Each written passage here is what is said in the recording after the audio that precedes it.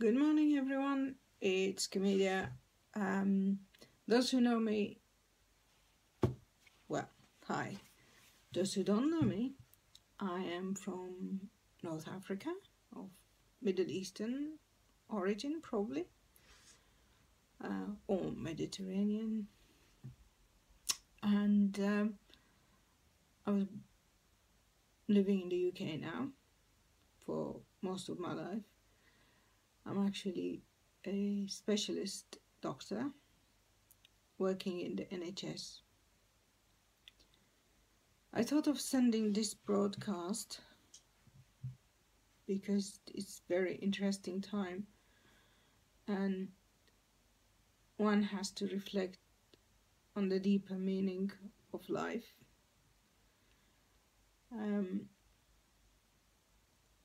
One of the things that struck me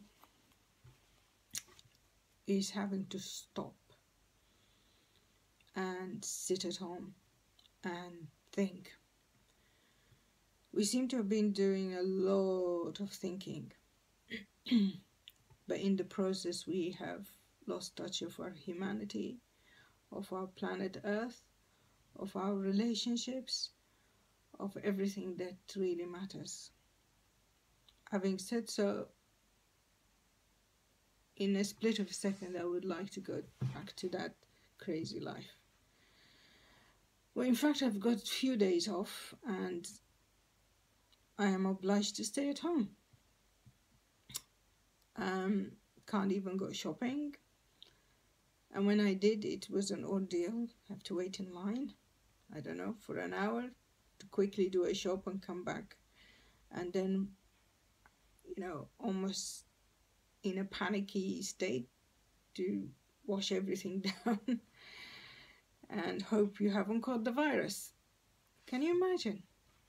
An insignificant little particle of DNAs and protein compounds is actually held the human race to ransom.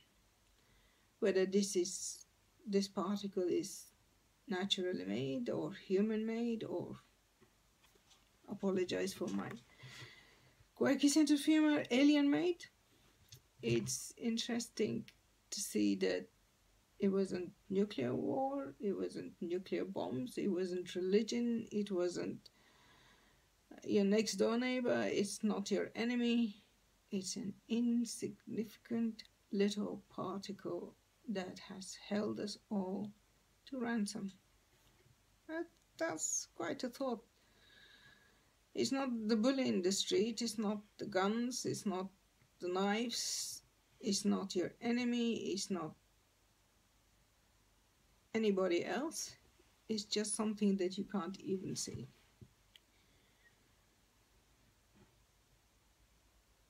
That has left us with thinking about really what's important.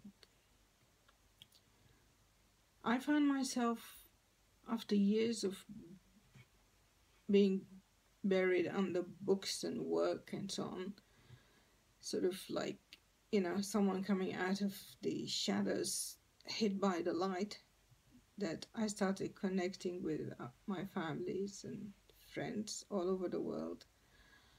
And it was a real joy. But I also found that I've lost the skill of how to communicate. If they talk about their illness or medicine, I'm very good, I'm clever, I'm confident. But if they talk about anything else, I'm sort of stumbling.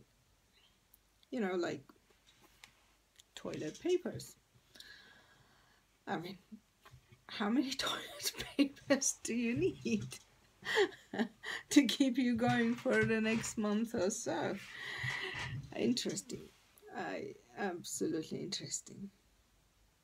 Well, now let's think deeper about issues of the meaning of our lives. Has it been a waste of time? I don't think so. I think all of you,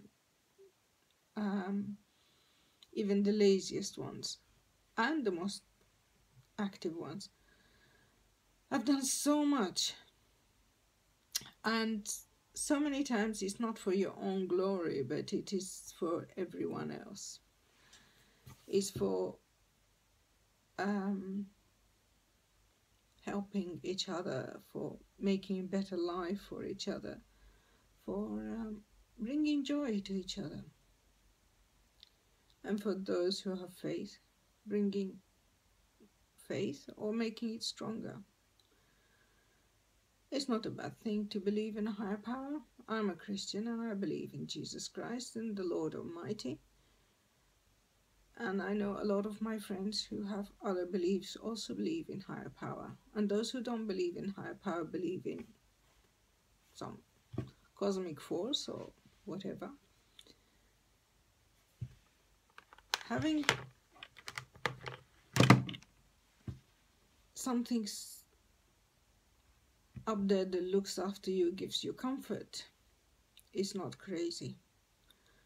Because it's partly comes of our childhood. We looked up to our parents or guardians to look after us and protect us and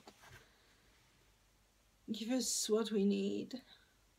And so having a higher power of faith is not a bad thing. Even if you think it's your parents who may have passed away are looking after you, or your parents who are still there looking after you, or you feel you need to look after them.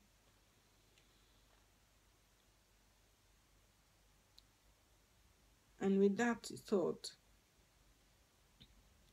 there is some form of consolation that we're not alone. It's very, very important. We are not alone. We, all of us, even when we send around serious jokes, silly jokes, serious reports about the situation, false news, I think it just says, look, we're here and, I want to connect with you. I mean, some of the stuff can be,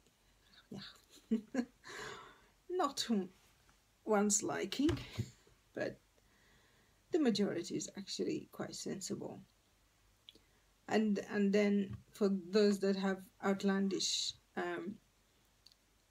false news or false therapies or false whatever, you just kind of quietly say, you know what, just be careful, it's really not true.